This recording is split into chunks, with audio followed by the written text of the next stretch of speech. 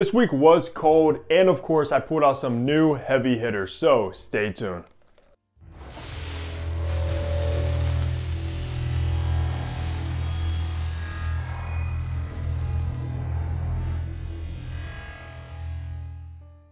Hey, what's going on? Hunter here and welcome back to my channel where I upload weekly fragrance content. So of course you know what to do. Hit the subscribe button down below and also be sure to follow me over on my Instagram page. So just like I said, this week we had a pretty cold week. So I had to pull out some more heavy hitters in my collection and some new stuff as well. So if you aren't familiar with this series though, we basically run down the fragrance I wore on each day, how many sprays, the kind of weather, and of course if that particular fragrance happened to get any compliments or not. So let's not waste any time and get right into Sunday. Sunday was in the mid 30s and cloudy outside, and I was in the mood for a soapy fragrance, so I went with probably one of the best soapy fragrances, Prada L'Homme. This literally smells like a luxurious soap bar, and nobody does soapy fragrances better than Prada themselves. I was just in a relaxing kind of zen mode, and I always reach for this one when I want something that just makes me just kind of feel at peace for some reason. I don't know exactly what it is about it, but it gives off that vibe. Now, on Sunday, I did go 6 sprays of Prada L'Homme. This, of course, isn't necessarily the best performer. It is an EDT as well. I never tried Prada L'Homme Intense. I kind of am curious about that, but I think it was discontinued. And it's pretty expensive to actually get your hands on it now. No compliments with Prada L'Homme since I wasn't really around anybody besides myself on Sunday, but that's what I chose to wear to just relax. Monday was in the high 30s and cloudy outside, and I decided to go with one of my favorite fragrances in my collection that's not gonna be for everybody. That is Tiziano Terenzi's Urza. So this is actually very similar to By Kilian Straight to Heaven. The only difference between the two is this one's less boozy, and it also includes the note of oud, so it makes it very earthy and barnyardy. But I have to say, if you are a patchouli lover, this has to be on your radar because it's one of the best patchouli dominant fragrances I've ever had the pleasure of getting my nose on. And knowing me, patchouli is in my top 3 favorite notes of all time. This is also a fragrance you want to be cautious on who you're wearing it around. I almost decided to not go with it on that day because I was around quite a few people, and I only went with 6 sprays, and that's kind of funny when I say only because you guys probably think even 6 sprays is too much, but lately I have been doing around the 10 spray mark, but on that day I definitely did not want to overspray Urza because this can turn very, very bad. Also got no compliments on that day either because technically this is not really going to get you that much attention, at least good attention to say the least, because it's not a crowd pleaser by any means. It's actually probably the exact opposite. But it's one of my favorites in my collection just because of the patchouli, the dusty dry fruits, and that very earthy oud. It's just absolutely gorgeous combined together. So that's what I chose to wear for Monday is Urza. Tuesday was in the high 40s and rainy outside, and I went with a brand new fragrance in my collection and the first time wearing this, and it's coming from New Notes. This is Latte di Cherry.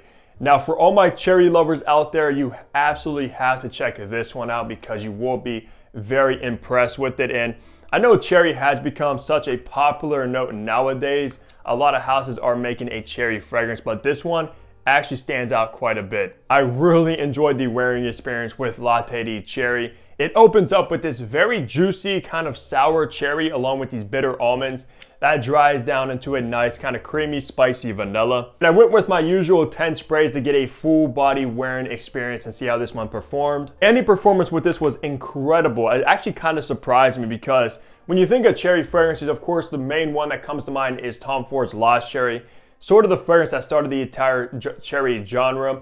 And that fragrance does not perform the best at all. This one though actually performs very, very good because I did get a compliment from a coworker probably around like 8 or 9 hours after application of this one. She said, wow, you smell really good. And I said, thank you, does it smell like cherry? She said, yeah, it actually kind of does. So people are still detecting this around almost 10 hours after applying it. So that's very, very good, of course. And these also are extrait de parfums, which is nice because you are going to get that kind of longevity from an extrait as you would expect. But yeah, that's what I chose to wear for Tuesday, and I will be reviewing this one very, very soon because more people needed to know about this beauty. Wednesday was in the high 40s and cloudy outside, and I pulled out another brand new fragrance in the collection. It's coming from Les Oaks Primodalis. I hope I'm pronouncing that right, and this is Ombre Superfluid. Now, This one is absolutely gorgeous and I believe the most iconic from the brand, and I can see why, because it's beautiful. With this one, you get this extremely fresh apple with some cinnamon, honey, tobacco, vanilla, and honestly, you cannot beat a combination like that. Plus, this one got a ton of attention on Wednesday. I also did my usual 10 sprays with this fragrance and it got a ton of attention. I actually had this coworker like a few feet behind me at the time, and she said, "Hey Hunter, I actually smell your fragrance all the way over here. Like I keep getting whiffs of it." She didn't technically compliment it, just kind of let me know that she smelled it, because she said that it doesn't smell the best mixed with my icy hot. So apparently she was using icy hot. She was smelling it mixed with the ombre super fluoride. But the CLs and projection must have been going crazy with this one.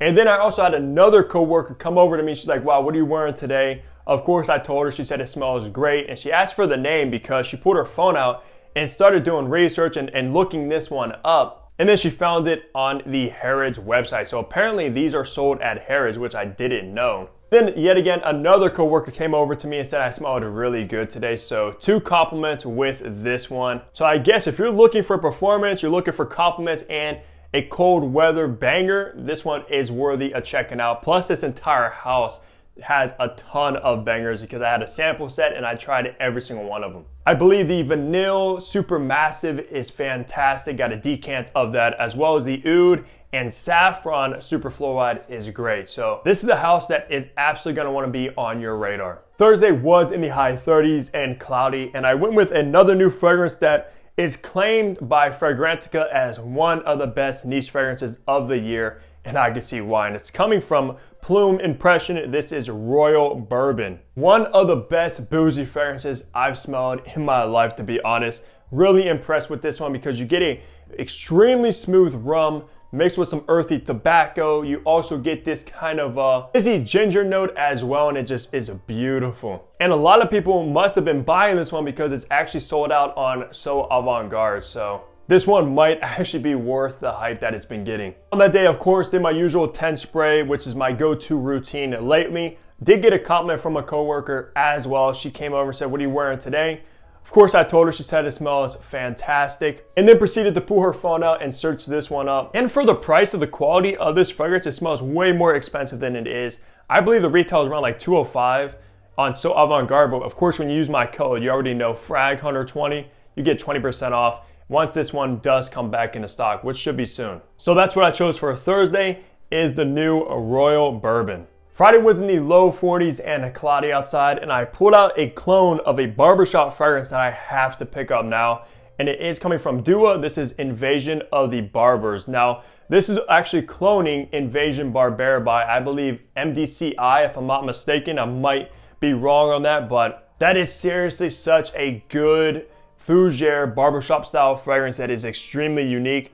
At least if it smells like what this clone does, because of course you get that spicy lavender, but you also get this patchouli that's almost more of like a chocolatey, very potent patchouli is what I pick up on. And this is one of my favorites from Dua, and they create such good clones, especially for the price. And I pulled this fragrance out because I wanted to go with a barbershop style fragrance, because on that day I actually did get a haircut. As you can see, looking good. My hair was growing out way too much, always wearing a hat and things like that. So of course, I had to go with something that was a barbershop style, and this one was absolutely perfect for that day. Now, I did do 6 sprays of Invasion of the Barbers. Of course, when it comes to Duas, these are very strong. They're all extrait de parfums. As you can see, that oil in there is very, very potent. No compliments on that day either, but man, we'll be getting a bottle of Invasion Barbare very soon. Saturday was in the mid 40s and snowy outside, and I went with another new fragrance from New Notes, and this is Erotica Minimal. So kind of like that name suggests, guys, this is a very alluring, seductive, sexy fragrance. Get this spicy coriander with a hint of cinnamon, but as it dries down, it starts to turn very floral, and I'm mostly picking up that geranium, which is very green and rosy, nuanced, but the dry down is by far the best part, with this earthy patchouli and a actual very animalic musk note. Just a very seductive fragrance with Erotica Minimal. And honestly, New Notes is such a good house because I tried some samples from them, like almost all these samples from the house, and there's so many that I'm gonna have to get a bottle of as well. So very impressed with this house altogether. Now, on that day, I did do 6 sprays of Erotica Minimal. I did get together with some friends in the evening at a restaurant. There was like 6 of us, and the waitress kind of came over as we were like already sat down and whatnot, and she's like, wow, somebody smells really good. And everybody at the table pointed to me, yeah, it's him. He's kind of like a celebrity when it comes to fragrances, which I was like, oh my gosh, man. And then she's like, no, it kind of smells like perfume. And of course, to the average person, perfume means like a woman smell. And they were all like, yeah, it's still him, because this one does, like I said, has that rosy nuance to it. It's very, very rosy and could kind of seem like a women's perfume, even though this one is a unisex. And then the waitress kind of said, wow, what are you wearing then? And of course, I had to tell her, and I said, yeah, it does smell like roses, don't it? She said, yeah, it kind of does. I kind of thought that was funny that they all put me on a spot like that, but that's what I chose to wear to wrap off the week on Saturday is Erotica Minimal. Highly worth checking this one out as well if you're looking for a seductive, sexy fragrance that will be perfect for like a date night situation. So that's gonna do it for my weekly fragrance rotation. As always, comment down below the fragrance you guys have been wearing throughout the week. You guys always pull out heavy hitters and bangers, and I'm always interested to see. Besides that though, leave a like, subscribe below if you haven't already, and of course, I'll see all of you back here in my next upload. Take care, everybody.